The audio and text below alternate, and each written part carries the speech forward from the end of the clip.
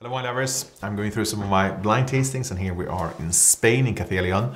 This is pure Syrah, grape variety I think is gaining much more stronghold in this part of Spain.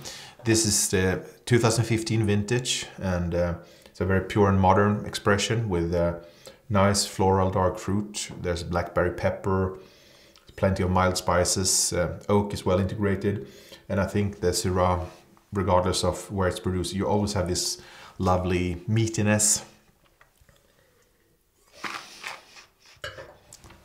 Palate is certainly on the fuller side.